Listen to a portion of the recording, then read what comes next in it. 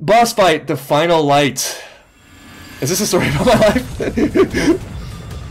I don't know. I'll be able to hit you with everything. Hit him with everything, Mob. There's so much build up for this. Maybe leave out the rage part a little bit, but no, that won't be the final assessment. Got a little bit of an Avatar final boss fight to this. Using the rocks. Watch this end with Mob energy bending him. He could take his powers, that's been established.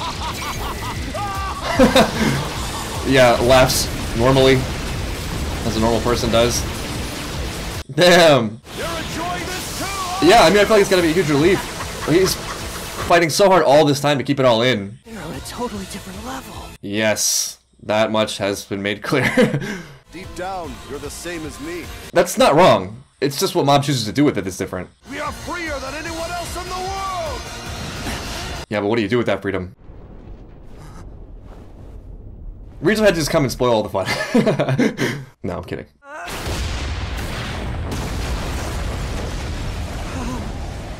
How could I be so foolish? This is not the time to have this existential battle. I let this power control me. Very interesting. And actually, that plays to the boss's point. That's part of his deal, right? He's more powerful because he has no attachments. There's a pattern, or maybe like a fractal in the themes of these shows, where the characters, Mob being the best example, benefit from letting go of easy wins, you know, or temptations, trusting in themselves to get through that and get to something better. And I think it is true that going for things that are great, anything that's great, including and maybe especially the search for oneself, is going to create vulnerabilities. And the question is sort of like, how strong is your character? Can you summon the strength through just sheer faith and will to emerge out the other side and grapple with these things and get the insight through truth, which I think is represented by Mob's honest expression, as Reagan alluded to last episode, and get something that is actually special, not for the label or the title or for one's ego, but because that is something like the deepest meaning a human can experience. It's the strongest and most realized state, and it requires suffering. And it means doing more things. It's sort of like in Demon Slayer, where Tanjiro and crew and the Hashira have a tougher fight because they haven't given up their humanity. So this guy is right, but then what's going to make Mob great is that he's going to do it all. He's going to be a great person and not sacrifice elements of himself that make him beautiful. And he's going to win. And I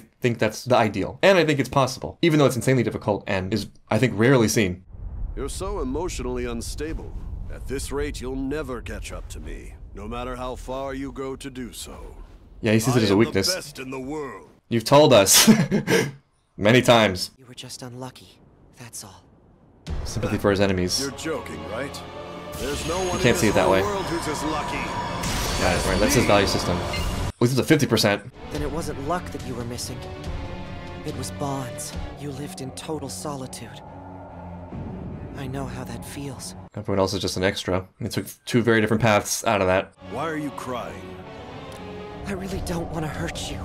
Aw, he's a good boy all the way through the finale. Also, the confidence of that statement, like, at this moment. I feel like the others should get a little farther back. They're too close. That was a beautiful shot. What in the hell is going on? Reagan said it. President's aura has suddenly vanished. Does that mean it's finally over? Or did he just give up the last part of his humanity? My dad's aura didn't disappear. It only changed. Yeah, makes sense. He was sort of hanging by a thread. He also has another side, not unlike Mob. Can't even see him. And he hit him with the building ball, just for good measure. This is completely incomprehensible. Run, you fools. How can one man's powers be so incredibly immense? Then run. You're not responsible for any of this. Trust in your boy Mob. Mob. Or get in there and throw some salt at him. Open your eyes! No, I'm done. Oh, what? I don't have what it takes to show you a new path to follow in life. Sorry. Ah! You're the one who awakened these destructive impulses! That reminds me of Kung Fu Hustle. Wait, what just happened? I hoped you could turn over a new Oh no! person. Oh my god. We're both in. Damn, Mom. Each other quite a bit!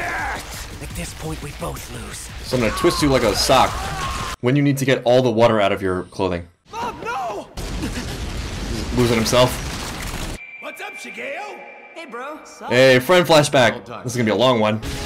Oh, okay. This is nothing. Couldn't cover everyone. It No doesn't time. come close to the fear of losing all I have. I understand exactly why Mob cried. I feel like a lot of shows cover the idea of victimhood through fate, you know, like you're just sort of slave to your circumstances. And I think everyone probably agrees that's true, but we differ as to what extent we believe that's true. I think it's true that there are certain things that will never be our choice. I mean, almost nothing is a choice. But crucially, I think, in terms of the significance of what we can control, we're pretty lucky in the sense that we can think and act. Because when it comes down to having this kind of insight and being this kind of person and connecting deeply to one's life and gaining the satisfaction, for lack of a better word, in one's one life is, I believe, fully in just about everyone's grasp. And the luck factor will be whether or not people get what they need to internalize that lesson. Actions are a little bit more clear and obvious in that regard. Emotions are trickier because they come from deeper down in the subconscious and they seem to appear out of nowhere. But emotions may not be controllable at any given moment, but they are trainable. You know, it's just like how you can't one day wake up and decide to do 100 push-ups, but you can train to do 100 push-ups and then one day you can decide to do 100 push-ups. If you become more aware of your emotions and aware of when they arise and perhaps why they arise, and you practice reacting to them in a way that feels better, you will eventually get a better handle on them. People who can't see the choice are the ones that can sort of never get in a place to make choices at all. And part of the tragedy of it is that you can't give that to someone if it's not something they want to receive. There are situations where you can only watch. I'm sure everyone's had that experience, like you see someone and you've been where they are and you know how terrible it is and you know you have insight for them, but they're not in a place where they can understand it yet. And speaking of choice, in that situation, you have none except for just being there and loving them. And there's both a beauty and like a poignant sadness in that, you know, watching them and understanding people and loving them despite their faults because you understand that that's you too. That's you. You were there and you could still be there. You could have still ended up there. And there's something existentially terrifying about that because if that's true, it immediately demands a higher level of responsibility in how we look at other people and how we treat other people. It's scary to be disarmed of weapons like anger and hatred and judgment, but I think that ends up being just another one of these tricks that so many of the characters fall into. It's sort of a false friend of identity. But Mob is so grounded, he understands others as a reflection of understanding himself and fearing who he could be. And he can appreciate everyone for where they are. And I think that's part of what makes his bond so special.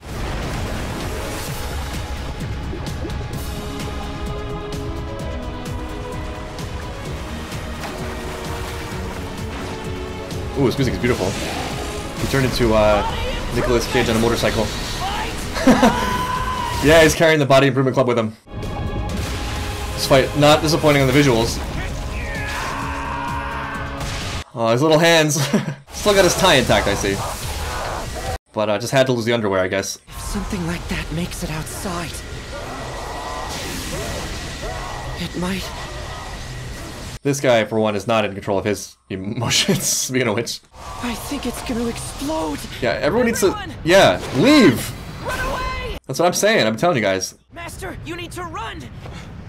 Ooh, the shoe is on the other foot now. It's okay to run, Reagan. Leave it to me, the adult middle schooler. Alright.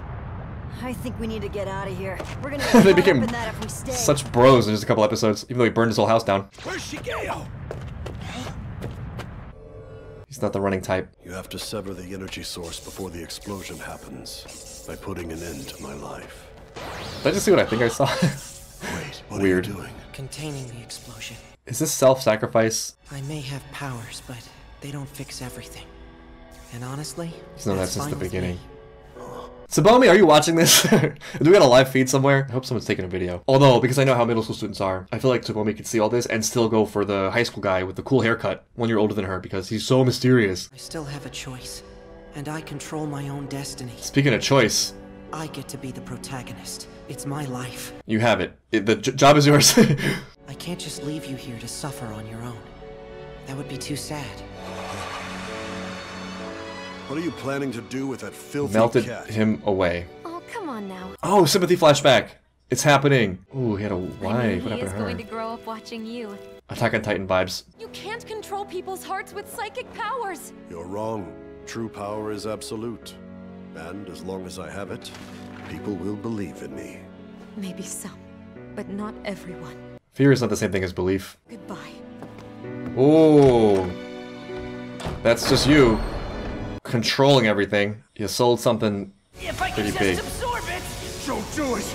You'll only end up... I believe in Mob. You have to. The same goes for me.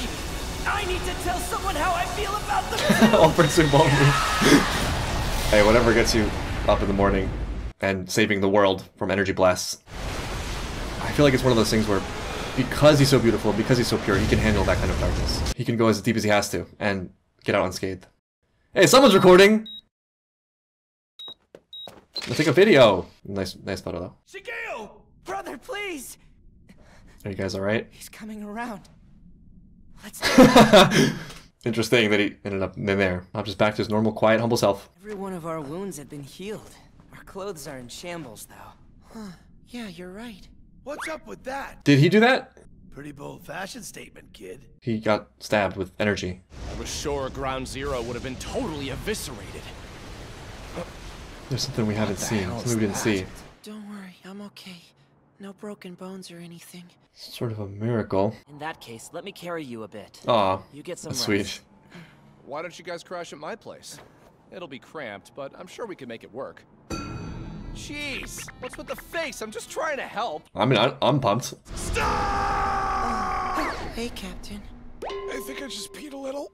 You Keep yourself startled from me. awe. I stopped by to grab some dumbbells. Wasn't expecting to see anyone at this hour. Some nighttime dumbbell grab, as we do. The Body Improvement Club will now start a 3-day, 4-night strengthening health training camp. He was looking for any excuse, wasn't he? There's enough room for all of you over at my granny's house. You'll need to gather and make your own food, so it'll be excellent training. And it's just a 90-minute jog away. Oh, that's it. Oh, that's great. We love running on this channel. You guys take care, okay? I mean, I think this is an improvement. I'm gonna take a cab home. Oh, I want Reagan to go too. I'm getting very invested in this sleepover. Should have gone over to Reagan's place. Oh yeah, his house after all. too. Huh, I wonder how that went down. I wonder if we're gonna find out. My guess is that the guy had a change of heart at the end and helped Mob survive. This is just such a rich episode. It's such a rich show in general, but the finale really paying off. Speaking of patterns, I was thinking just today that there's a big one that comes up a lot for me where it's like, a lot of times to get what you want, you have to do the impossible task of not wanting it and reaching for higher things. Like, it is undeniable, in my opinion, that Mob is special, but it has nothing to do at all with him seeing himself as special or desiring to see himself as special. Maybe that's just something that exists across all comparative personality assessments. Like, to be someone who is transcendent, you have to do transcendent things. You know, you can't really fake it. The name or the label doesn't really matter. And that is very difficult, and so by nature it's going to be very rare. Part of the great and beautiful irony, for lack of a better word, of Mob is that he is the protagonist despite not at all aiming to be the protagonist. The boss leaned all the way into his powers, but on net assessment of him as a person, he also sacrificed things that other people would know better than to sacrifice, and so it's sort of a net loss in total. And so he's special only in his talent. You know, he's not special in a protagonist sort of way. He's sort of well-rounded and strong and reasoned and good. My hope and suspicion is that in his final, perhaps, moments, the boss saw that and did something good. Is that what I think it is? They say seeing is believing, but honestly, Giant I still don't believe it. Tree? Isn't it obvious? Aliens! This is the work Of course. of aliens! It's broccoli. The broccoli was foreshadowed since season 1. A giant vegetable. It's a little too late, That Tsubomi. thing's got Mob written all over it. Hey, there you go. There's a real fan. That's incredible! Even looks like his haircut. If you're asking if we were directly involved, I guess I'd have to say no. I mean, we basically were, though. Nah, you did your part. It's okay. There might end up being even more of these misguided people who misuse their powers. I can't support what you're doing, and I think you should stop. Honestly, we're really not that remarkable. Not true. Are you sure, kids? The twins just became even more remarkable. But to be honest, my favorite part of all this is just spending time with you. Aw, this is so wholesome. You all wouldn't mind Not ashamed to say coming that I by love every it. once in a while as friends, would you? I don't think it'd be the end of the world if they kept developing their powers. You're really gonna ask him? Yes, I'm hoping Master Reagan will allow me to study under him. Oh no, another not protege. exactly a people You can do a lot person, worse. She's right. I mean, you Back are to kind of boring. basically can't do better. Serizawa, listen. People are going to try to manipulate you because of your lack of self-confidence. Make sure you don't let them. That was nice. I was hoping you'd have the opportunity to see your mother again and reconnect with her. This is amazing. Believe it or not, she's always asking me how you're doing. It's too bad. Really Is wish there I could hope? have stopped you before she found Boss out what you'd Giovanni? become. She said she'd come see you sometime. It's a long road. Gary believes though.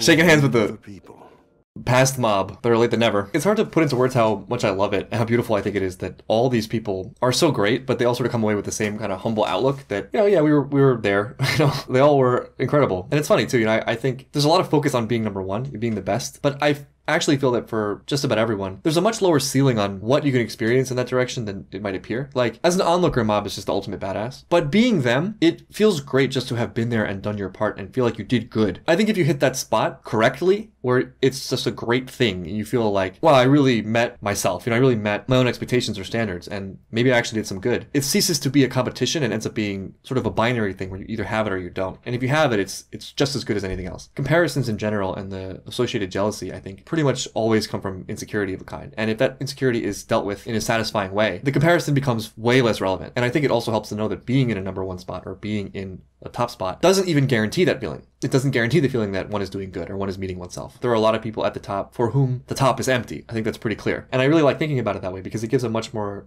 tangible and achievable goal, which is something like to identify one's own standards and then to show up and meet those standards, whatever they may be. You know, I think meeting your own expectations is pretty much all the way there, even though that too is difficult. So it was only a short circuit?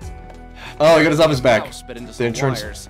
paid up. And since that's what started the fire, the insurance kicked in and bam, new office. Back to normal. Imagine this king of the Espers being asked to use his powers in these mundane ways. That's where I put those broccoli. The broccoli seeds. Yeah, the broccoli was foreshadowed. Broccoli, huh? Mob also ended up ending world hunger. We all eat broccoli from now on. My broccoli. Thanks for the other day, Kageyama. What's with the suit? And no umbrella. Are you gonna work here? He's got a long road ahead of him too, but seems like he's on a good one. Did you say customer service? What should I do when a customer comes around? What was your last job? If people showed up, Mommy's basement.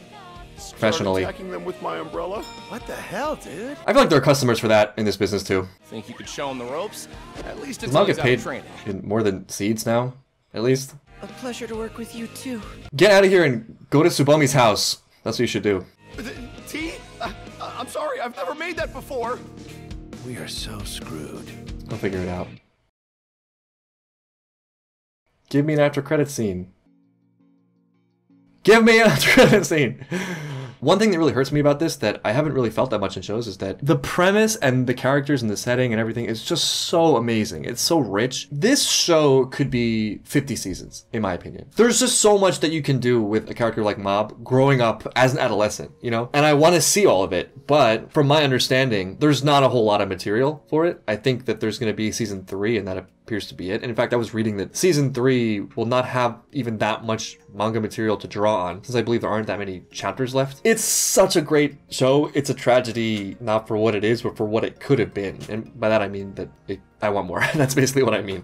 For such a relatively short show, I feel like it captures some really important things really concretely and beautifully. Mob is just the most beautiful boy, the most beautiful soul. I want to be like Mob myself, despite being much older than him. He is just good, just really good. There's just so many great things in here, it's hard to know even where to begin. I guess I'll start on a personal note. I started watching the series in what I would say is sort of a dark time, one of the darkest times I've experienced in my life in quite a while. It's challenged a lot of my values, you know. I think there's a line that's difficult to identify. A lot of positive values are sort of there as a facade, you know. They're a facade to soothe one's soul, to explain away the things we want but haven't yet realized. Almost a sour grapes type of thing. We identify things that we think will bring meaning or value to our lives, and we over-fixate on them. We deceive ourselves into thinking that the achievement of these things will be some sort of final solution, you know, and add a conclusive narrative to who we are and who we want to be. Yet, because it's painful to look that in the face, maybe to get a sense of our own powerlessness towards that goal, and consciously or unconsciously wanting to avoid the actually more difficult work of finding out what it is that that obsession actually reflects about one's own outlook and one's own fears and the defenses one has built up around trauma, perhaps. It's a different thing entirely to have that value permeate your soul, which is why I think it's such a great move, in hindsight, having Mob already have the power. That makes it all the more convincing that it's not that, and he's aware of that, and that's part of his genius. For me, there's something this year that hit upon something that I've been covering up for a long time, and it's buried and hard to get to. And I think my instinct has been to gravitate towards the obvious source of that, and to desire things like power and having control over the elements of my life that were causing me pain, when really that's impossible. And also I think would not be gratifying. And also I found myself sort of sacrificing things that I really do think are of value, things I like about myself, for the attainment of that thing, because it became all-consuming. And so spending time with Mob and his host of wonderful friends has given me a lot of strength in that regard. As I've said in many reaction series, I think that a lot of the most satisfying and I think meaningful elements of these serious stories are the internal battles. A lot of the fights and powers and things like that stand in for what in real life would be the things in life that expose weaknesses and how one confronts them. And the qualities with which Mob approaches them are truth, in both his desire to really understand and have compassion, and also in his speech, you know, as this timid kid who is not afraid when it counts to say what's on his mind, through his relationships with others as well, which actually I think is a reflection of that very thing. You know, his relationships with others are partly strong because it's a relationship with himself. It's not seeing himself as any different from other people, not seeing himself as above anyone, or realizing that he himself has the same darkness he's seeing. And for the record, I don't think any of the things that the characters cling to in this show are bad. Like, I don't think there's anything wrong with trying to be more powerful. I don't think there's anything wrong with striving to be the best in a particular way, or even taking enjoyment in that thing. I just think it depends on how you approach it and